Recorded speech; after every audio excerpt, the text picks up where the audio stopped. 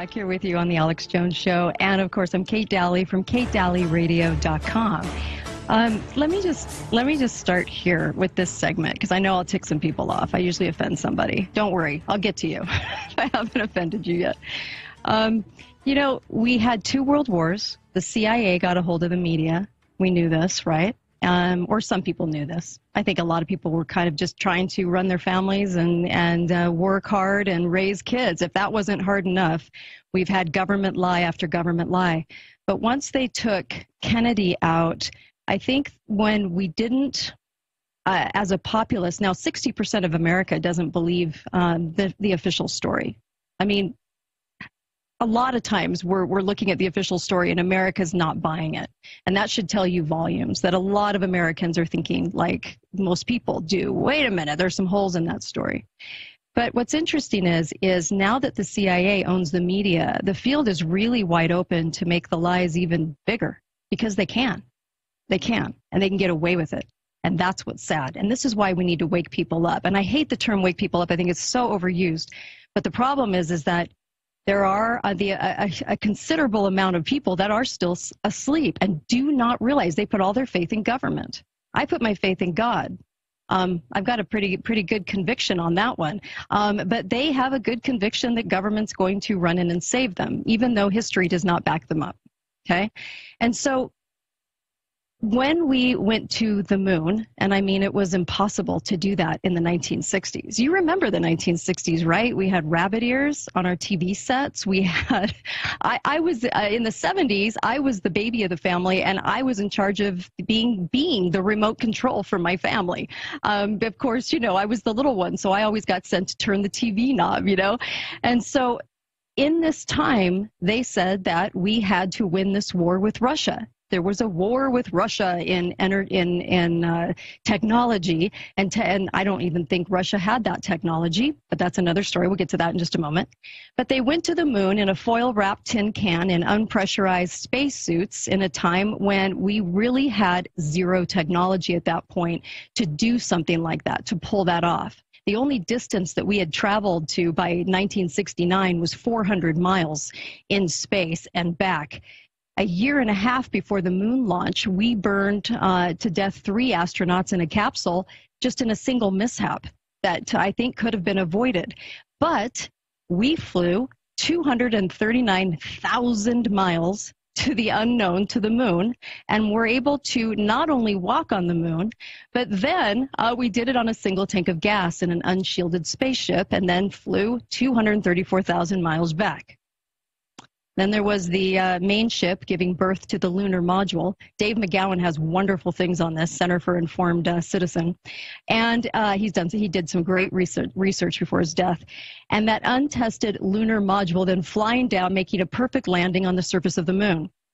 And then there was the same untested lunar module blasting off from the surface of the moon without the assistance of any ground crew and ascended 69 miles to attain lunar orbit. Then there was the ever-reliable lunar module finding, catching, and docking with another ship while in lunar orbit, utilizing yet more untested technology.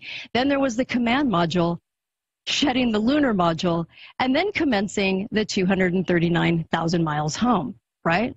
And we did it with a combination of lethal space radiation, lethal temperatures, a complete lack of breathable air, and lower gravitational attraction that produces serious health problems, okay, and is not compatible with human existence. And then we did not have the rocket technology to power such a mission, or the navigation system to guide a journey, or the digital computer technology to control the navigation system, nor did we have the spacesuit technology to protect the astronauts. Did I mention they were unpressurized? Okay. So I should say project manager Thomas Kelly concurred, noting that, and he was project manager for Apollo 11, the skin, the aluminum alloy skin of the crew compartment was about 12/1000ths of an inch thick. That's equivalent to 3 layers of Reynolds wrap that you could use in the kitchen. That was what was protecting our astronauts on the way to the moon and back. And Apollo 11 computer engineer Jack Garman said the computer screens that we looked at Mission Control, well, they weren't exactly computer screens at all. They were televisions. All the letters, the characters, they were actually hand-drawn. I don't necessarily mean with a brush, he said, but I mean that they were painted on a slide. But they sure looked impressive. Every one of those consoles on the floor of that just, it was absolutely ridiculous because it really wasn't doing what everybody thought it was doing. It just looked super good. So essentially, says Dave McGowan, essentially an oversized Jiffy Pop container with the brain power of a digital watch. And it went off without a hitch and returned without a hitch. Never have launched from an extraterrestrial location before.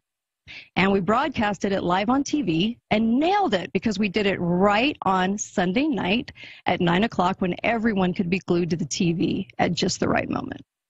Wow, the odds. Oh, and every single bit of evidence and tape and documents about the moon landing were actually lost. Not 100 cartons, not 50 cartons, all 700 cartons. Okay. Gee, I think, we're actually really good at preserving things. We preserve Judy Garland's shoes from Wizard of Oz, but we don't preserve a single carton of evidence that we actually went to the moon. Gone forever, right? Not a shred of documentation. But because of nostalgia and emotion, we're never allowed to talk about this, or you're a Looney Tune. I don't know, I just can't ignore the fact that looking back in the 60s, we were able to do all of this, yet can't pull it off in the year 2022. In 2009, all they had to do was crash something into the surface of the moon so they could get some test studies to see if there were water in the craters, and they couldn't even do that. Guess what? The photo footage, something went wrong, some sort of mishap, and yes, in the year 2009, and we couldn't even get that. It was supposed to broadcast live. But we broadcasted live in a time with rabbit ears. Rabbit ears and no computers. When it took an entire room to house one single computer, we sent them up in a little tiny tin can. Okay. So was the entire thing about beating Russia? Well, yes, but why? Was Russia actually even that close to going to space? Were they as close as we thought they were? Or did we fabricate that to find a reason to why we had to be challenged, right? And then come out a winner. We needed a win at that point, desperately. Was the Cold War a cover for giving Russia technology? Did they have about the same technology we did? It wasn't much. And were we really having a Cold War with Russia? Or were they just the named enemy at the time? And if they were a mortal enemy, why did we sign a treaty with them for the Antarctica right in the middle of the Cold War? Seems a little strange, right? That right smack in the middle of that, 12 nations got together and we agreed on a treaty for a continent that no one will be able to go and visit. It seems kind of strange. I thought they were our enemy. And Russia and the U.S. have the only bioweapons labs that house smallpox, interestingly enough. We share a lot of things. But I'm going to come right back and talk a little bit more about that because I think there's a lot more to the Russia narrative and Russia story than we realize. But I've got a lot on this, so we'll come back. But we really need to think in concrete terms about what we're told every single day by the media. Well, I mean the government.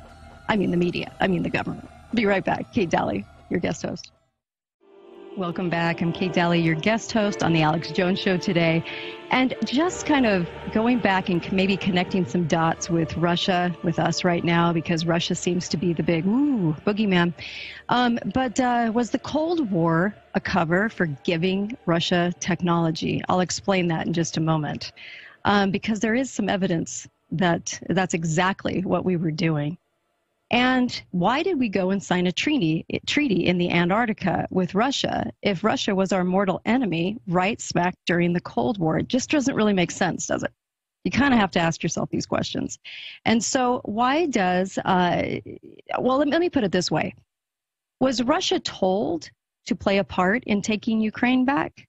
Is that why they aren't using the firepower on their own people of Ukraine? I mean, it could be that they don't want to kill their own people in Ukraine, and that's why the media is really struggling with the body count because there isn't a severe body count. They would love for there to be a severe body count, but none of the stories are really shaking true. None of the things that the media is reporting about the whole Ukraine situation is really coming to be true, okay? When they say they kill, in a hospital, 3,000 babies are in a hospital. Have you ever seen a hospital with 3,000 babies? Yeah. Anyway, but I think there's so much more to that story that's not being told. But isn't it also very, very interesting that King Fraudalot announced this week that Russia was going to implement a cyber attack on us? Uh-oh. I mean, why us? If you think about it, why would they be attacking us? Because the whole narrative so far has been Biden, King Fraudalot, saying that we're not involved over there. We don't have bioweapons labs. We're not really even involved. We're just watching, okay? We didn't coup them in 2014. Of course not. So then why would Russia want to implement a cyber attack on us? Aren't they at war with Ukraine? Doesn't make sense. Their narratives are crashing into each other at the intersection of Bullshiz Street and Crap Avenue is really what's going on here. And I hope the American people are seeing it and asking all the right questions. They keep telling us they didn't coup Ukraine, but oddly enough, Russia wants to cyber attack us. Doesn't make sense. But yet his intel tells him that this is what's going to happen, so they're busy making plans. No, the only thing they're planning to do is to set off a false flag and blame Russia. Okay? And Russia did not have a seat at the table like they usually do. Think about that. China and Russia usually always have a seat at the table for everything, but they didn't have a seat at the table for the banking failure drill that happened 4 months ago. So, was that to foment the crazy blame game for shortages and high prices? Of course it was. And then bring us into digital currency with the bank failure that's coming. The same digital currency that through the executive order that King Fraudalot signed. Okay? And so, what if we played up the Russian space program to invent a race between the countries? Let's go back to the space program for a moment, and let's go back into a little bit of history, courtesy of Mr. Fagan. One branch of the Rothschilds family had financed Napoleon. The other branch of the Rothschilds family financed Britain, Germany, and the other nations in the Napoleonic Wars. And immediately after the Napoleonic Wars, the Illuminati, that entity that liberals think only existed for a couple of years way back when in history, assumed that all the nations were so destitute and so weary of wars that they'd be so glad for any solution. So the Rothschilds stooges set up what they called the Congress in Vienna. And at that meeting, they tried to create the first League of Nations. But their first attempted one world government, on the theory that all crowned heads of European governments were so deeply in debt to them that they would willingly or unwillingly serve as their stooges. So the Tsar of Russia caught this plot and completely torpedoed it. And of course, Nathan Rothschild's very angry, then the head of the dynasty, vowed that someday he and his descendants would destroy the Tsar and his entire family, and his descendants did accomplish that in 1917. But a lot has happened since 1917, especially with Russia and especially with technology. While Karl Marx was writing the Communist Manifesto, and this is again Fagan, under the direction of the one group of Illuminists, right? Professor Carl Ritter of Frankfurt University was writing the antithesis under the direction of another group. And the idea was that who directs the overall conspiracy, if you will, all of these well-laid plans, could use the differences in the two so-called ideologies to enable them to divide larger and larger numbers of the human race into opposing camps so they could be armed and then brainwashed into fighting and destroying each other. I think that's what's happening now. And destroy all political and religious institutions. What would they like to do? That's right. Go into a one world religion and, of course, a new world order. By the way, King Fraudalot talked about that new world order this week and said, yeah, that new world order that's coming, we need to get everybody on board for that. But I thought that was a conspiracy. Oh, just, all the presidents have said it. Must be a conspiracy. Okay, so they absolutely sat down to write and to think out and to really implement communism, because then communism would be used as a weapon of war, right? And a weapon of fear. And not to say communism was good, obviously it wasn't, but they actually invented what it was and how it would be utilized to then have this sort of blame game, fear game going on, where we would always have an enemy. We would always have something that we needed to beat or needed to go to war with, right? Isn't that how it works? So according to John Rappaport, I love my friend John because he always puts out some of the greatest stuff. And he talked about in 1927, Standard Oil of New York, Rockefeller, built a refinery in Russia. Thereby helping the Bolsheviks put their economy back on their feet, right? So Professor Anthony Sutton said this was the first United States investment in Russia since the revolution. Shortly thereafter, Standard Oil of New York and its subsidiary, Vacuum Oil, concluded a deal to market Soviet oil in European countries, and it was reported that the loan of $75 million to the Bolsheviks was arranged. So wherever Standard Oil would go, Chase National Bank was sure to follow. Love Chase. The Rockefellers' Chase Bank was later merged with the Warburg's Manhattan Bank to form the present Chase Manhattan Bank. And in order to rescue the Bolsheviks, we were supposedly an archenemy of, the Chase National Bank was instrumental in establishing the American-Russian Chamber of Commerce in 1922. The Rockefellers' Chase National Bank was also involved in selling Bolshevik bonds in the United States in 1928. And the Soviet government had been given United States Treasury funds by the Federal Reserve Board and the Federal Reserve Banks. Of course, again, acting through Chase Bank. But the Rockefellers apparently were not alone in financing the communist arm of this conspiracy. And a conspiracy is a well-laid plan. Boy, they have a lot of them. According to Professor Sutton, there's a report in the State Department file that names Kuhn, Loeb and Company, the long-established, important financial house in New York, as the financier of the Russians' first 5-year plan. And you can see the U.S. State Department decimal file on that.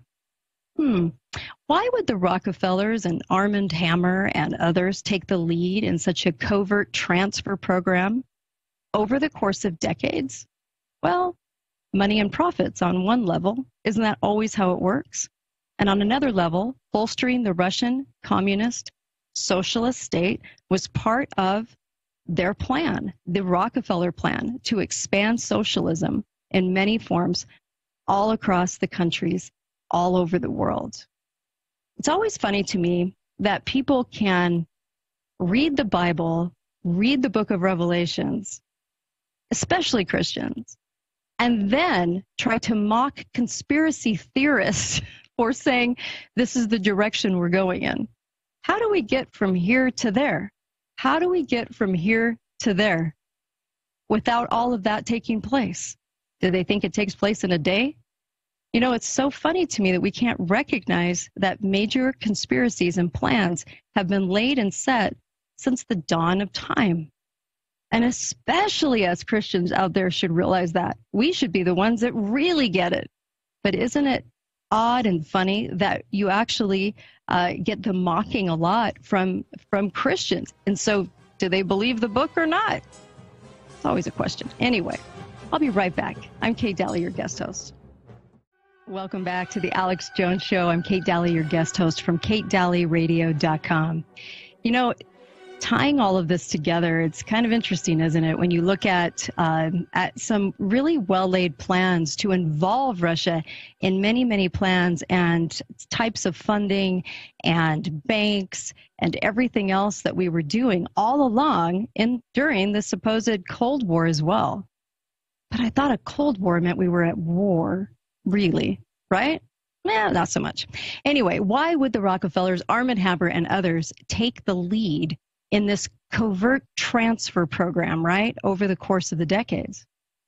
You've got money, you've got profits, okay, says John Rappaport, but on another level, bolstering the Russian communist socialist state was really what they were that's what they were after. You've got to have the enemy. It doesn't mean the enemy doesn't exist. It means that you create the enemy, you conjure up the enemy, and the enemy does what the enemy does. But we wanted to use that enemy as really kind of like a weapon of war. So we're supplying Russia with all of this vital technology that it lacked, and that eventually produced the Cold War. And that mighty standoff really was this gigantic moneymaker for the banksters. And it also created a threat to Europe, which justified the rise of dun, dun, dun, dun, European Union. Yeah. See, they would love to regionalize all of us. They'd love for us in North America, Canada, and Mexico to be a region too. They'd like to have basically six regions instead of the sovereignty of nations. So the European Union, that really gave rise at that point, was more of the causation or the catalyst for the European Union to come about. So the individual states, countries, would then lose their sovereignty to the decision maker called the European Union. It's kind of like a little test run for one world order. And another major Rockefeller CFR Bilderberg plan was to extend this covert agenda into the socialism, globalism, and the EU is the regional face of globalism. This is why it's so loved. They love it.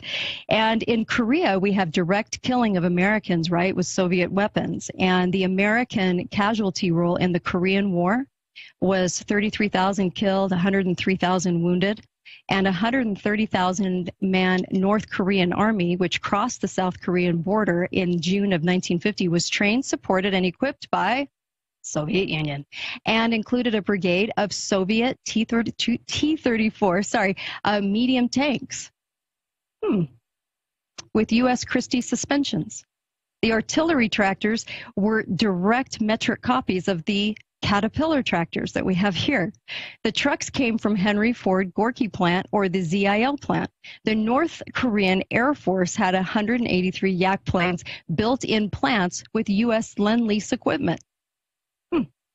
Seems cozy, does it not? I just get the cozies when I'm reading this. The Yaks were later replaced by MiG-15s powered by the Russian copies of the Rolls-Royce jet engines sold to the Soviet Union in 1947. Who were the government officials responsible for this transfer of known military technology? The concept originally came from National Security Advisor, who's 200 years old, Henry Kissinger. Still alive, still kicking, still with us. Isn't that interesting? Anyway, who reportedly sold President Nixon on the idea that giving military technology to the Soviets would temper their global territorial ambitions. And not least that Henry had been a paid family employee of the Rockefellers since 1958 and has served as the International Advisory Committee Chairman of the Chase Manhattan Bank, a Rockefeller concern, our biggest liaison to China, and also every single president that's ever run for office needs to get his permission. That's fun. Anyway, the Arm & Hammer and Occidental Petroleum would supply the Soviets with massive plants that can quickly be converted to explosive manufacturing. Well, that's no surprise. And Soviet tractor plants were established in the early 30s with major U.S. technical and equipment assistance. The Stalingrad tractor plant was completely built in the United States, shipped to Stalingrad, and then installed in prefabricated steel buildings also purchased in the United States. So sure, let's have a Cold War with Russia. Then elite U.S. corporations and financiers can supply Russia with the updated weapons under the table and create an even bigger enemy and bigger race wars and everything else. And when I say race wars, I meant the space war. It was the space war with Russia that got everybody enticed and very, very eager to do something that was, well, virtually impossible. Still is, apparently, because we don't go back, ever.